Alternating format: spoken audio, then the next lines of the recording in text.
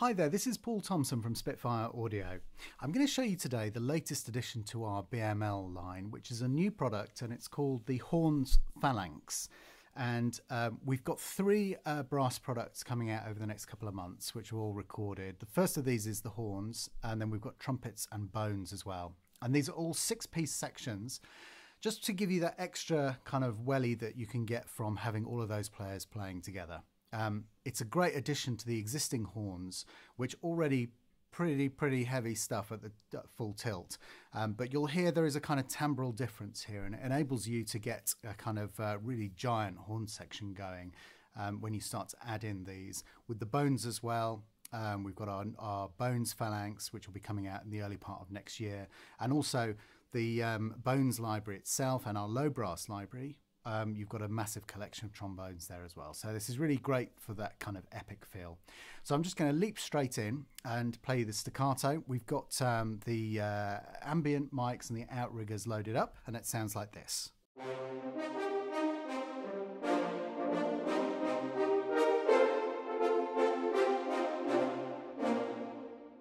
So you can hear there, you've got full control of dynamics. It goes from fairly soft to full on, and this doesn't go quite as soft as the actual horns A2 and the solo horn, obviously, in the horns library, the BML horns library, because this is really more geared towards the kind of fuller, full tilt sound. So here's our tenuto.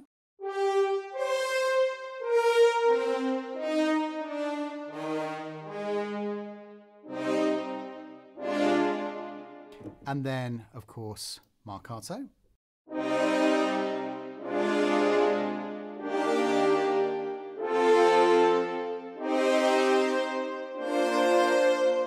And then obviously it goes right down. A really great sound down the bottom there. So wouldn't be complete without our cuivre, real brassy sound, and that sounds like this.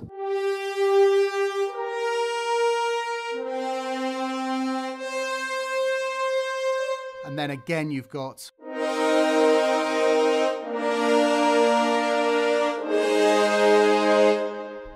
so you can really get that going. If you want a slightly longer release, you can obviously dial up. Let's whack it on to full, and you get this kind of effect.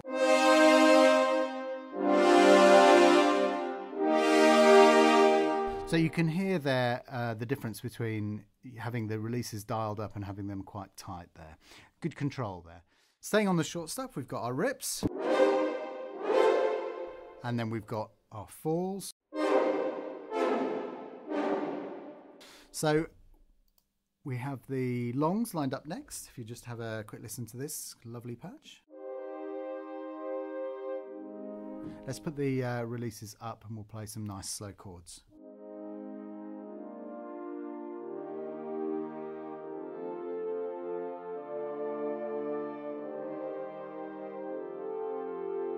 So you can get a lovely choral sound from that as well, but obviously if you dial in the top layer,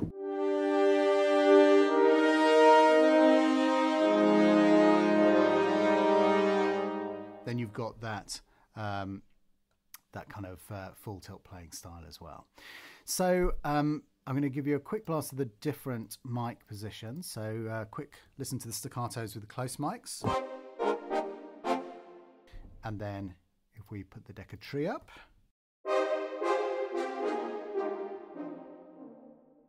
and then the ambience, and then finally the outriggers. So you can hear all the different mics you've got there. Now, performance palette. So in our performance palette, you've got two patches here. You've got the performance legato, and then you've got the experimental fanfare builder. I'm going to switch back to our A and O mics so that you can hear the same balance that we had at the very beginning. With the normal legato, we've got various different kind of techniques in here to introduce more kind of realistic blurred transition when you're playing quickly. So there's a lot of stuff going on under the hood, but I'll just give you a quick blast so you can hear what it sounds like.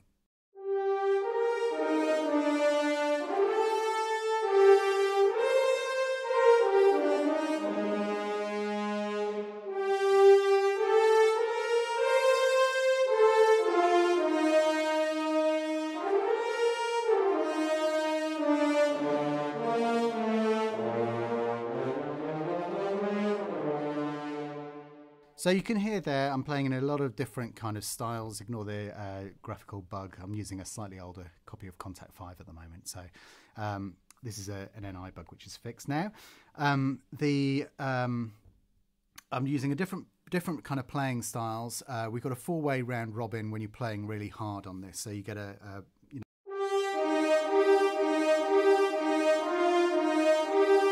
So you've still got your legato, but you've got you don't get the kind of machine gun effect if you're doing a kind of repeating pattern of notes.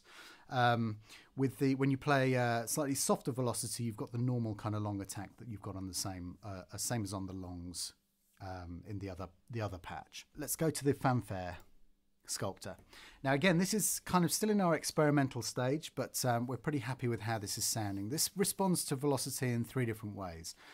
With 1 to 99, that's your velocity for kind of faster performing, for the real kind of clusters of quick notes. With 100 to 110, you've got a kind of more normal staccato, and we tend to use that for the starting note. So if you're playing this in by hand, just go back in and tweak your first note in each passage so that lands between 100 and 110. That'll give you the best starting note. And then from 111 upwards, we've got the marcatos. So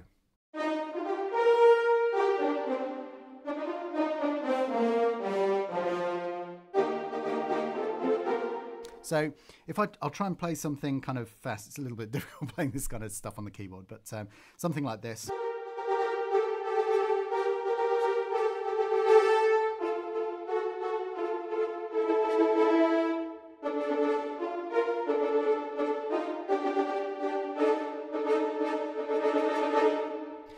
So that's a kind of rough idea. Obviously, if you go in, if you're performing this stuff live and you're not one of the composers who likes to kind of draw things into the DAW, if you like to play stuff in on the keyboard, obviously there's going to be an element of unpredictability about this until you've actually gone in and tweaked the dynamics to kind of set it up correctly. But it's not that hard. It's very, very responsive to the touch, and it's kind of, we're trying to make these things as easy as possible to get a really great sound and a really musical performance that you're controlling, but it doesn't take, hundreds of key switches and stuff to do.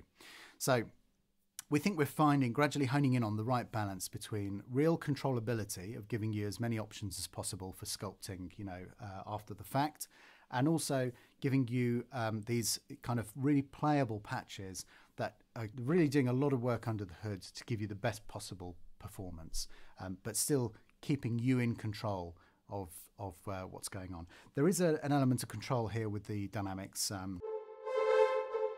so you can get some dynamic into the performance as well there. So that's the main section of the library, which is the main mics. We've got also the stereo mixes, which if I just pop into here and show you with the staccatos. So you've got three kind of perspectives. You've got the first kind of perspective, which is a kind of fine brush, we call that.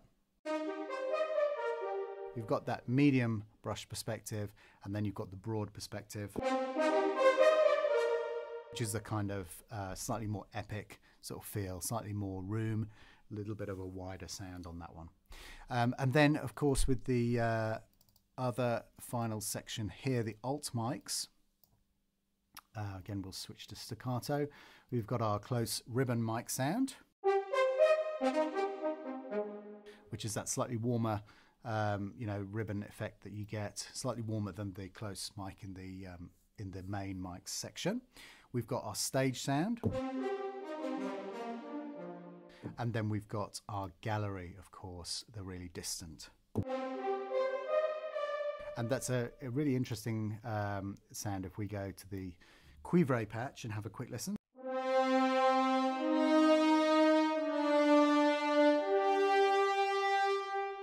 So it's a lovely sound there with that gallery perspective, and obviously you blend these to get the exact sound that you want for the piece that you're writing. So very excited to lock these last few sections for the brass into the kind of full palette of volume 1s of our BML range. We've got, as I say, the trumpets and bones are currently being edited and tested, and they will come out in the first quarter of 2015. And we've also got one more BML section which is coming out at the end of this year, and very excited to be pulling the full orchestra together. So I hope you enjoyed that. Thanks very much for watching, and we'll see you on the next one. Bye bye.